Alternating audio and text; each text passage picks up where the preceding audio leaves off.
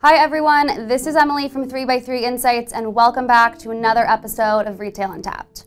Developments in the cannabis industry are on the minds of beverage alcohol brands and retailers. In this episode, we're distilling important insights and covering legislative updates in key states for all of our retail partners.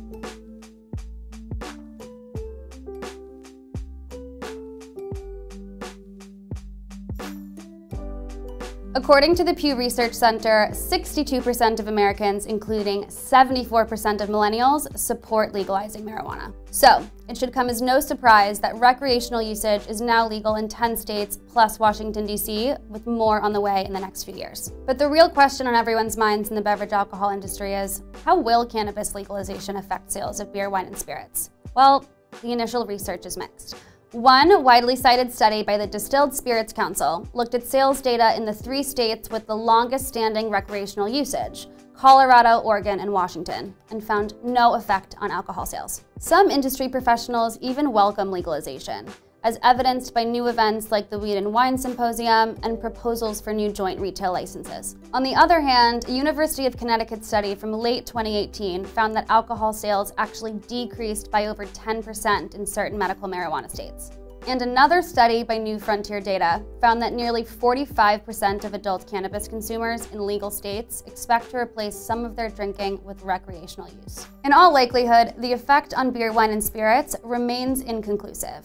Will weed and wine coexist as complementary products or fight for share of the consumer's wallet? We'll have to wait until legalization is more widespread and can be properly studied. For now, let's talk about where things stand in a few key states. In New York, Governor Andrew Cuomo has stated that he will push to legalize recreational marijuana this year. Currently, the state is working to expand its dispensary system, and New York police officers have replaced arrests with tickets for public usage. In Massachusetts, voters approved legalization in November 2016. At the filming of this episode, about 15 dispensaries were operating in the state. At the end of April, state marijuana regulators signed off on plans for home delivery of cannabis. In New Jersey, a vote in the state Senate to legalize marijuana was postponed on March 25th. However, Governor Murphy is intent on pushing legalization through. In Connecticut, the number of medical marijuana dispensaries doubled in December 2018 when 9 new licenses were approved. More importantly, 2 separate state committees recently approved licensing for growers, manufacturers, and retailers. Colorado has some of the most experience with the legalized market, though laws continue to change.